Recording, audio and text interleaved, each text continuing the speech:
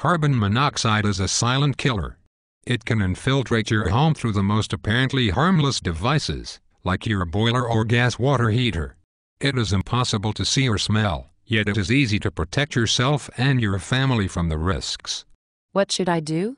A few simple steps, including an annual gas safety check with a gas state-registered installer, could prevent needless deaths or illness as a result of carbon monoxide poisoning.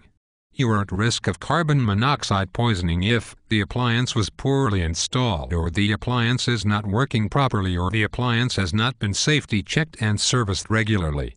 Also, problems could result from not enough fresh air in the room, or your chimney or flue is blocked.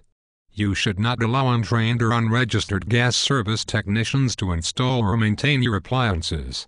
Okay, I see your point.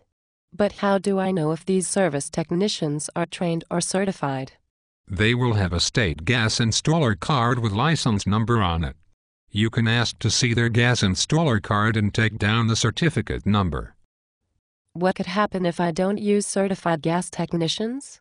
Carbon monoxide can seep into properties through shared flues and chimneys, and people may be poisoned by carbon monoxide produced by an appliance. There have also been cases where gas fires have been vented into cavity walls and led to the poisoning of people living above those using the fire. What would the signs be of these dangers? Fortunately, although you cannot see or smell the gas, it is easy to see when there is a strong risk of carbon monoxide being produced by checking the gas or heating appliance by looking at the flame. If it's bright blue, it's healthy. If it's yellowy-orange, this is evidence of a possible carbon monoxide presence.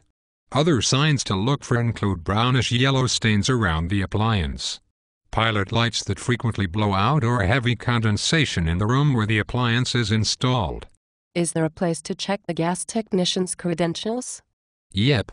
You can go online to the state website under Fire Safety and see who is propane certified and who is certified for natural gas installations.